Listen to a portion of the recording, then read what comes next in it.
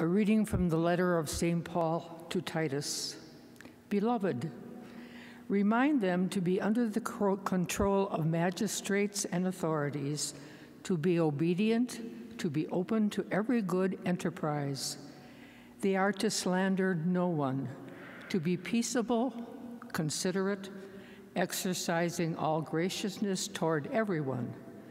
For we ourselves were once foolish, disobedient, deluded, slaves to various desires and pleasures, living in malice and envy, hateful ourselves and hating one another. But when the kindness and generous love of our God, our Savior, appeared, not because of any righteous deeds we had done, but because of his mercy, he saved us through the bath of rebirth and renewal of the Holy Spirit, whom he richly poured out on us through Jesus Christ our Savior, so that we might be justified by his grace and become heirs in hope of eternal life. The word of the Lord. Thanks be to God. The Lord is my shepherd, there is nothing I shall want. The Lord is my shepherd, there is nothing I shall want. The Lord is my shepherd, I shall not want. In verdant pastures he gives me repose. Beside restful waters he leads me, he refreshes my soul. The Lord is my shepherd, there is nothing I shall want. He guides me in the bright paths for his name's sake. Even though I walk in the dark valley, I fear no evil, for you are at my side with your rod and your staff that give me courage. You spread the table before me in the sight of my foes. You anoint my head with oil.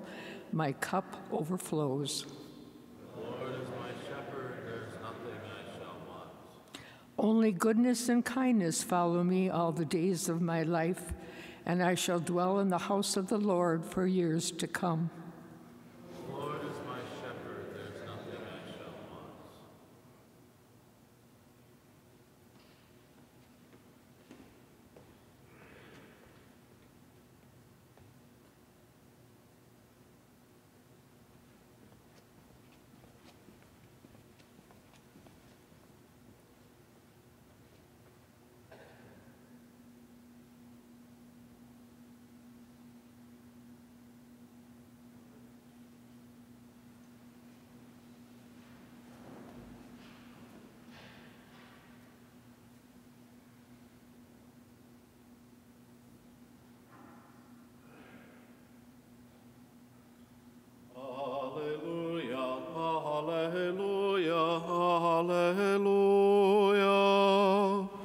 Alleluia, alleluia, alleluia. The Lord be with you. A reading from the Holy Gospel according to Luke.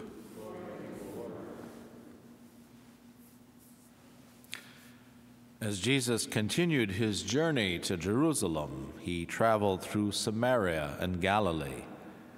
As he was entering a village, 10 lepers met him. They stood at a distance from him and raised their voice, saying, "Jesus, Master, have pity on us." And when he saw them, he said, "Go and show yourselves to the priests." And as they were going, they were cleansed. And one of them, realizing he had been healed, returned glorifying God in a loud voice, and he fell at the feet of Jesus and thanked him. He was a Samaritan. Jesus said in reply, 10 were cleansed, were they not? Where are the other 9? Has none but this foreigner returned to give thanks to God? Then he said to him, "Stand up and go. Your faith has saved you." The Gospel of the Lord.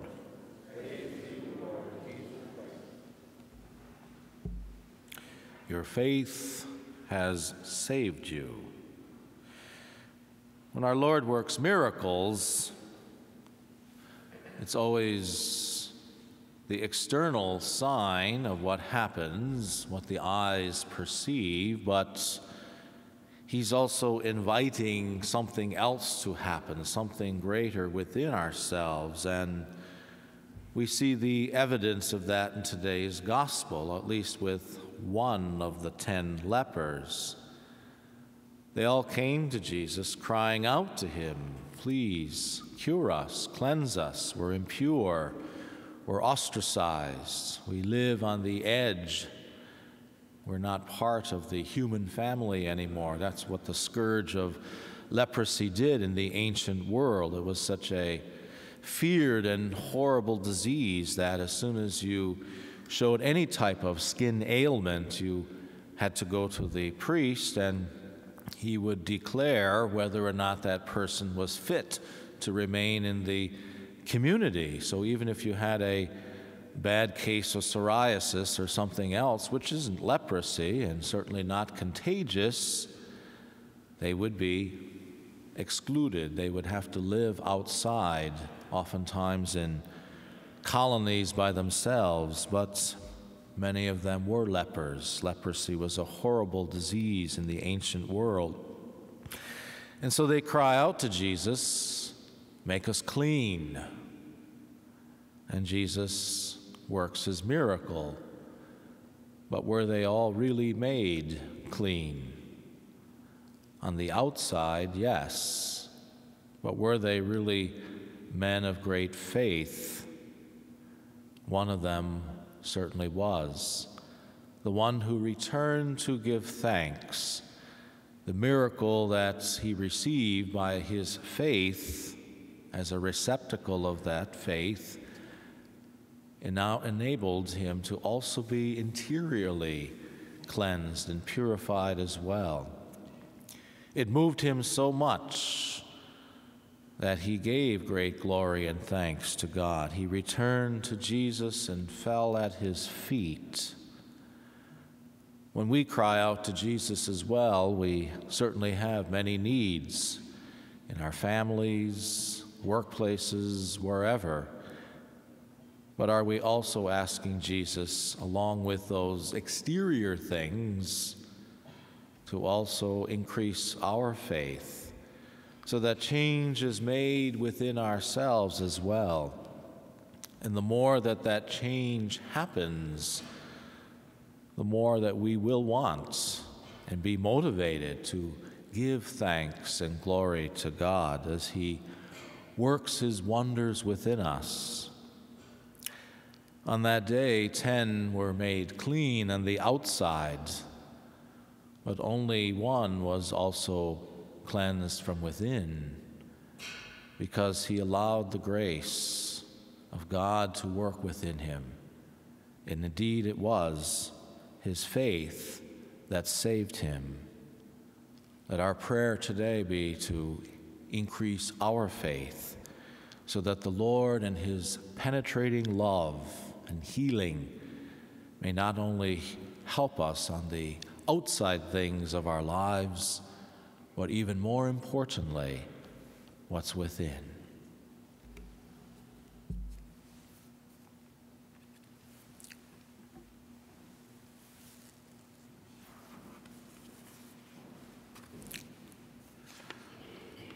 In humble acknowledgement of our dependence on God for all things, let us gather our petitions and present them in prayer, that the faithful may grow in wisdom and grace as we seek new ways to share the light of God's love with those who are in the dark.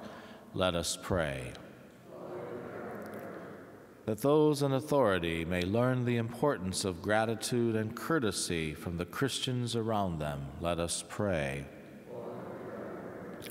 That those who feel unloved or discriminated against may find the welcome for which they long within the Catholic Church community. Let us pray. That this faith community may continue to be an example to others of loving generosity and courtesy to our neighbors. Let us pray. We pray for those who have died. Particularly in this Mass, let us remember the repose of the soul of Aaron Werner. that all that who have gone before us marked with that sign of faith may be happy forever in heaven. Let us pray. Almighty God and Father, hear the prayers of your children and grant all that we need through Christ our Lord. Amen.